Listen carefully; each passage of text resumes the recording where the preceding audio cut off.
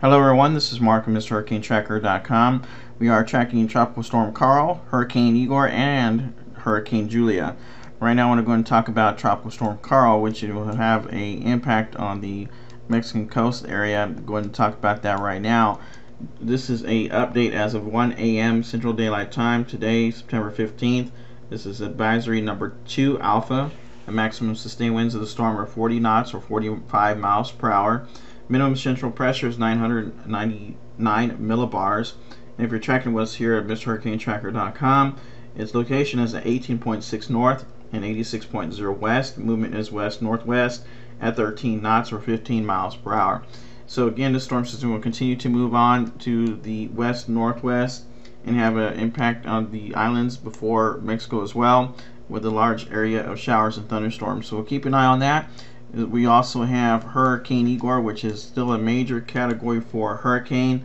According to the National Hurricane Center, this is just an update as of 11 p.m. Atlantic Standard Time, and this is advisory number 28. Its maximum sustained winds are 135 knots or 155 miles per hour, and this is still a category 4. The minimum central pressure is 925 millibars, and its movement is west-northwest at 8 knots or 9 miles per hour. And its location is at 19.0 north and 53.9 west. So the storm system is still predicted to impact Bermuda. You're going to have to keep a close eye on the storm because it will bring a large area of showers and thunderstorms, and it will probably hit Bermuda as maybe a category 2 or 3 before it does hit land, which is still very dangerous for that area. So we're going to keep a close eye on that.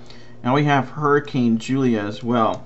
Hurricane Julia, this is an update as of 12:30 a.m. Atlantic Standard Time on the 15th of September. And this is advisory number 12. Its maximum sustained winds are 110 knots or 125 miles per hour. It's category 3 hurricane, and its minimum central pressure is 955 millibars. And its location is at 16.9 north and 31.3 west. Movement is west-northwest at 8 knots or 9 miles per hour.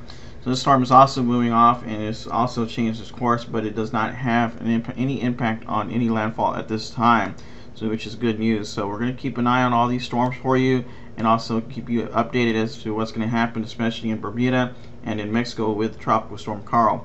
So please stay tuned to MrHurricaneTracker.com. We'll keep you posted. Also subscribe here on YouTube to get the latest information. Thank you very much for watching and have a great day.